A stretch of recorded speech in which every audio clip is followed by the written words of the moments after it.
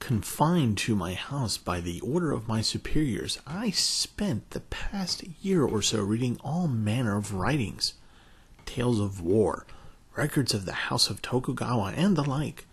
In so doing, it came to my attention that there are innumerable examples of brilliant generals and brave warriors who disregarded the laws of heaven, whether in governing their realms or in dealing with their subordinates, and whether in times of war or of peace, they resorted to tyranny and arbitrary laws and fell into habits of luxury and lechery. And even if they may have been successful for a while, they all eventually lost their dominions. Again, instances of valorous warriors who fell short of accomplishing their aims and came to grief for defying the teaching of the sages are almost too numerous to count. I realize that was true for both China and Japan. Every one of those who have brought to ruin or lost their lands has been punished by heaven for neglecting the properties between sovereign and subject, the bond of affection between parent, child, and brother, for wallowing in greed and extravagance. All the more wondrous, then, that I have survived thus far without mishap. Indeed, I am so overwhelmed by the mercy and goodness of heaven that I even hesitate to show my face to my fellow men. Surely heaven must have blessed me, because even in the midst of my errant ways I helped people out, giving money unstintingly and rescuing them from difficulties. How else is one to account for my present state of comfort and ease? My son Rintaro is serious and associates only with friends who are good and shuns the company of those who may have a bad influence. He studies the military arts. He is devoted to me and looks after his sisters. He is frugal and never wasteful, and never too proud to wear simple clothes or eat plain food. He sees to it that I lack for nothing. My daughters, too, have taken complete charge of the household and see to it that my wife and I suffer no hardship or inconvenience. My years of retirement have been truly comfortable and pleasant. Supposing my children had turned out to be worthless like me, such comfort and ease as I now enjoy would have been impossible. This, too, is truly wondrous, and leads me to believe that I have yet to be abandoned by the gods. So listen to me, grandchildren and great-grandchildren. Follow the example of my son Rintaro, and act so that your descendants may prosper.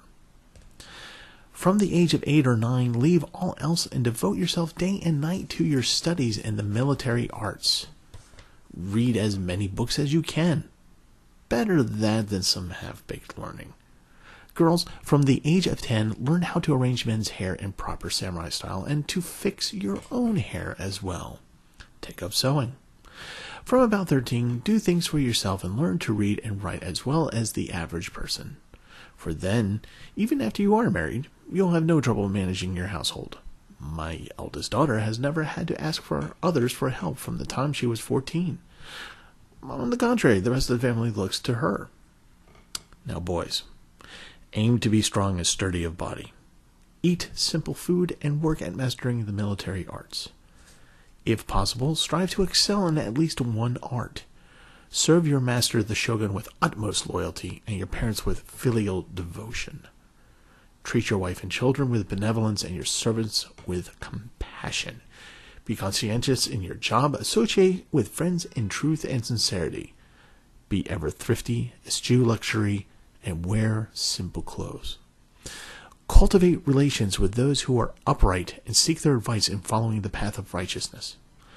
In choosing teachers, select those who are virtuous and without pretense, even if they are not of the first rank in their professions. Do not consort with useless friends. Be discreet in your conversation, and respect your superiors. Keep things to yourself. Venerate your ancestors and take care that no sacrilege is committed.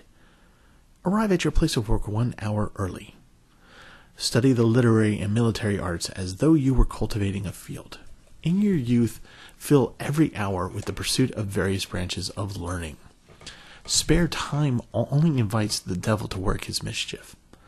Avoid the so-called polite accomplishments.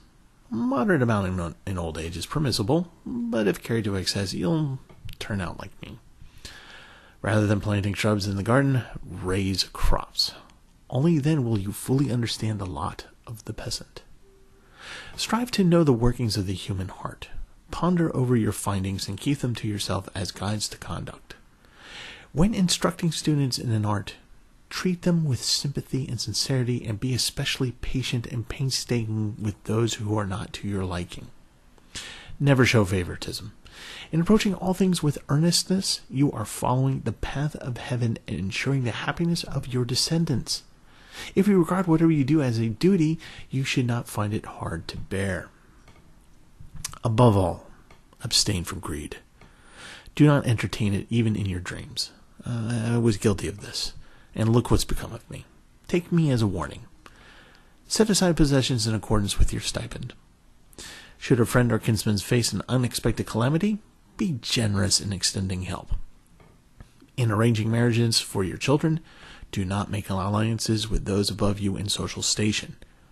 As much as possible, choose from a poorer family. If one aims too high socially, one soon becomes arrogant. In hiring retainers, too, choose sons from poor families. And when they have completed their term of service, see to it that they are given appropriate status and rank. Do not give yourself up to carnal pleasures. Watch out for women. A moment's incaution can wreck family and home. Do not be remiss in discharging your social and moral obligations. Make peace among your friends in private. Go about your household affairs with moderation and gentleness, and you will never lose your authority as master of the house. Aspire to the path of the sages, for in adhering to their teachings in all things you will avert grief and misfortune and be assured of a peaceful and tranquil life. Now, I myself have resolved to follow the path of righteousness henceforth. More than anything, devote yourself to learning and act in accordance with the teachings of the past. With a suitable amount of exertion, there is nothing one cannot achieve. In fact, you will find that once you've worked at something long enough, the rest will be easy. Never stray from the path of reason.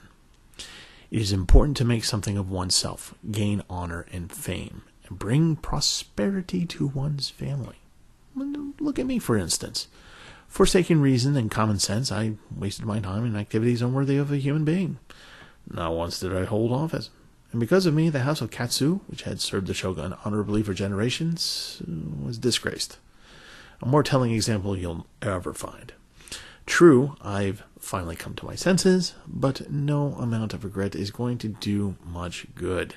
I am regarded by my fellow men as ne'er-do-well, and when I send someone over to retrieve any articles I might have lent, people say, why should we? Why, when old Katsu got the goods dishonestly in the first place? The same goes for money I have lent. Some people have such a low opinion of me that they don't even have the courtesy to answer my requests. And come to think of it, they're probably right. In such cases, too, one should not bear a grudge. Just blame yourself for whatever has happened. Render an act of kindness to your sworn enemy, and there will be no cause for trouble. As for myself, I'll admit I was resentful when I was put under house arrest by my commissioner, but then I thought the matter over carefully and realized that I had been the one who had started the fire, so to speak. So now, in atonement for my sins, I recite the Lotus Sutra every evening and secretly pray for the success of those I misjudged as spiting me. Perhaps because of this, my health has improved markedly of late. Nothing untoward has occurred in my family, not a harsh word exchanged, and each day is a passed in pleasant laughter. I find it truly curious, and it is to pass on this piece of wisdom to my descendants that I decided to take up my writing brush from time to time. Carefully bear in mind the fruits of good and evil. With what awe and gratitude should we recall the debt we owe Lord Tokugawa Ieyasu, who suffered such tribulations during his childhood and endured long years of warfare. To him do we owe our present age of peace, the absence of all worries of thirst or hunger, and the comforts of family and home. We would also do well to remember the hardships of our ancestors. For us, their descendants, to tuck our hands in our kimono sleeves and live off the stipends we inherit, to forget the past and indulge in extravagant clothes and food, or worse yet, not even to serve in a government post, is surely to fail in loyalty to our masters and filial piety to our parents. Ponder on this. Nowadays, people do their work seated on the tatami without the least anxiety. At the very worst, someone may stumble and fall down. The least one can do is rise early, get to work, sleep at night without any cares, eat light and simple meals, forego luxuries, and pursue the path of righteousness. Regarded as sufficient if your everyday clothes are not tattered. Regarded as sufficient if your clothes for office are not soiled. Likewise, regarded as sufficient if your roof does not leak or the tiling on the floor is not worn through. Be frugal at all times, attend to household affairs, and consort with your colleagues in a manner appropriate to your station in life. Thrift is all to the good, but do not be stingy. Just remember the meaning of the two Chinese ideographs, frugal and miserly. In reading books too, if your attitude is wrong, you will end up as some good-for-nothing's dictionary or bookcase.